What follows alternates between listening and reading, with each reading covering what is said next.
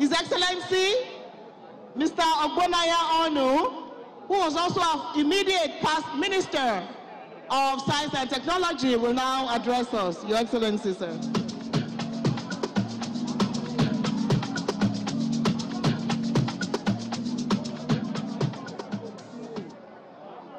Your Excellency, Mr. President,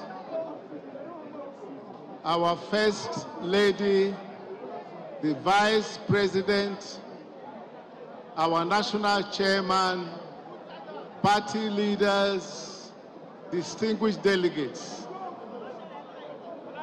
I decided to run for president of our dear nation, Nigeria, because I want to build on the work already done by this administration, of which I was a part, and the work done by previous leaders of our dear nation to make Nigeria a truly great nation.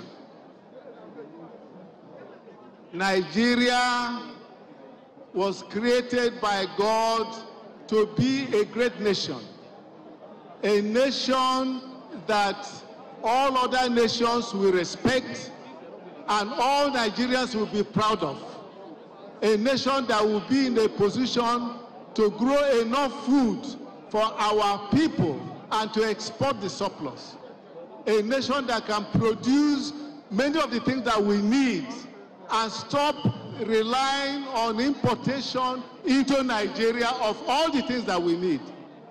And then we can export the surplus so as to ensure that our currency, the Naira, regains the strength that it used to have before.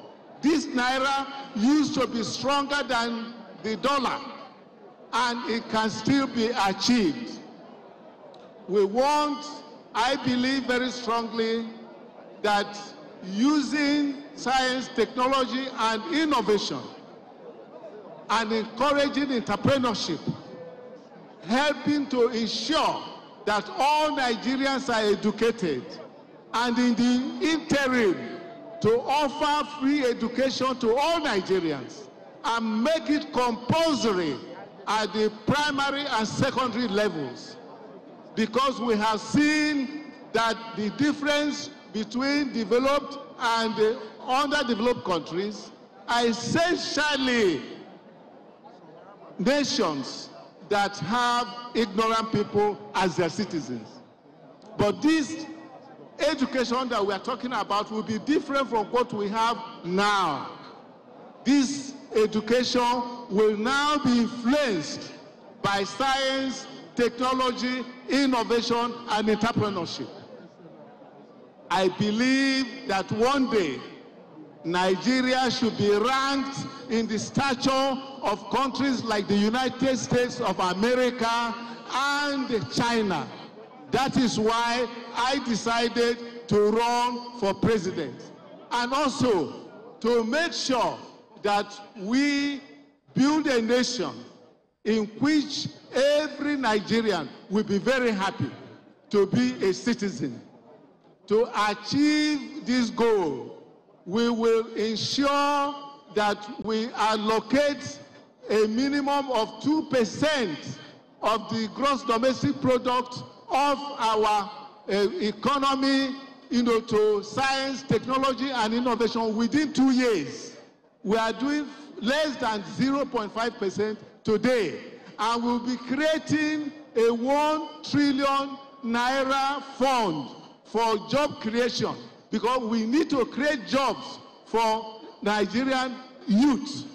They need to be kept busy so that we can solve the problems we have with security, with all the problems that we have, whether in the health, whether in education, whether in industry. All this can be solved if we apply this directly, in our development.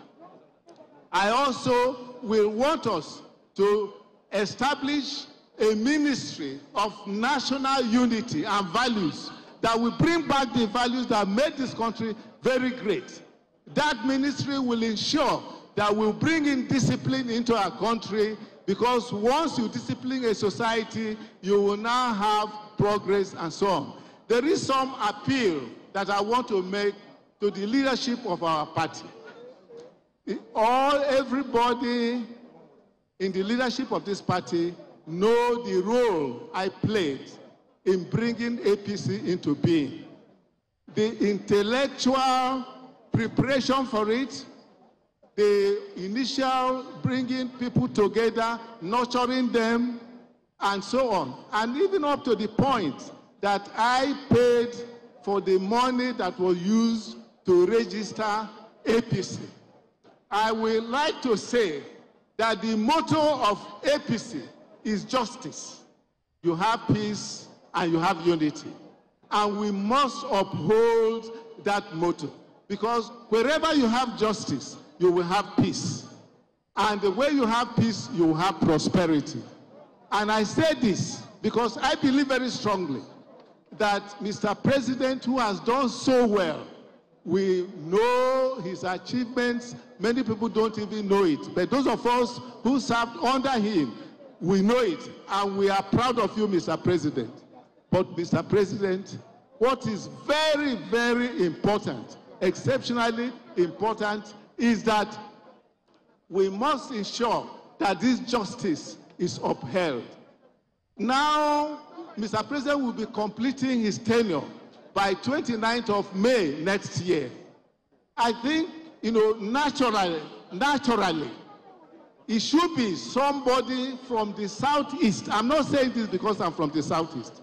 Somebody from the Southeast that will now replace him. And that will give the opposite of South versus North and Christian versus Muslim. And it will bring stability to our nation. It will strengthen the unity of Nigeria. And I believe that this should have been done. And I personally, 23 years ago, I made a personal sacrifice when there were 3 parties, and I held the presidential ticket of one of the 3.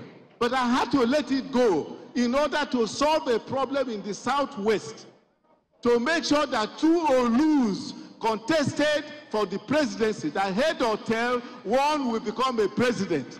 And that brought down tension in the country. And this is what would have happened if we allow the Southeast to, which is look at it. The Southwest has 8 years as president, 8 years as vice president. Can you, at the South, they have 8 years vice president and president. Where is the justice? Where is the justice? Where is the justice? We need to do what is right. May God bless Nigeria. May God bless our party. I thank you so much. Thank you so much, Your Excellency.